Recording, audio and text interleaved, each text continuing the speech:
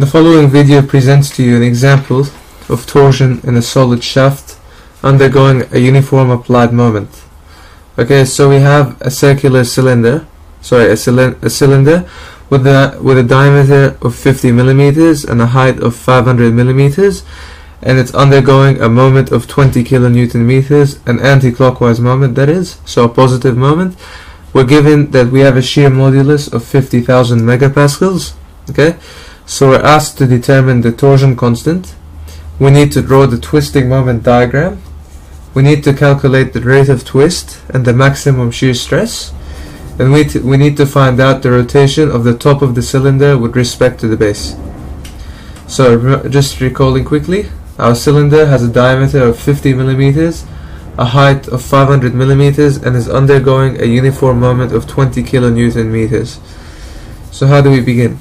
We need to start off by finding the torsion constant. Now, recalling, torsion constant equals pi times diameter to the power of 4 divided by 32. Looking back at this cylinder, our diameter is 50 mils. Therefore, our torsion constant is pi times 50 to the power of 4 divided by 32. And this gives us a torsion constant of 0.614 times 10 to the 6 millimeters to the power of 4. Next, we were asked to draw the twisting moment diagram. Nice and easy. Since we only have one moment,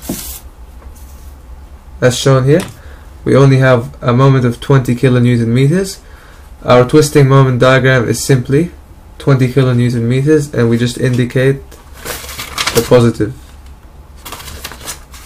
because it's an anti-clockwise moment. So we just indicated the positive because it's an anti-clockwise.